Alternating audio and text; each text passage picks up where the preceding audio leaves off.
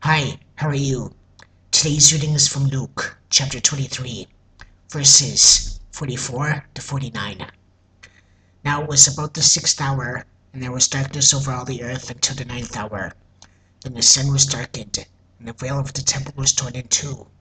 And when Jesus had cried out with a loud voice, he said, "Father, into your hands I commit my spirit." Having said this, he breathed his last. So when the centurion saw what had happened, he glorified God, saying, "Certainly this was a righteous man." The whole crowd was coming together to that sight, seeing what had been done, beat their breasts and returned. But all his acquaintances and the women who followed him from Galilee stood at a distance, watching these things. And Jesus said, "For God so loved the world that he gave his only begotten Son, that whosoever believes in him should not perish, but have eternal life." Jesus also said, "I am the way, and the truth, and the life. No one comes to the Father but by me."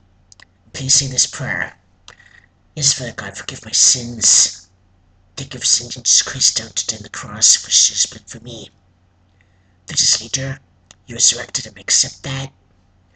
I invite Jesus Christ into my heart as my Lord and Savior. In Jesus' name I pray. Amen. Thank you, and have a good day. Jesus loves you.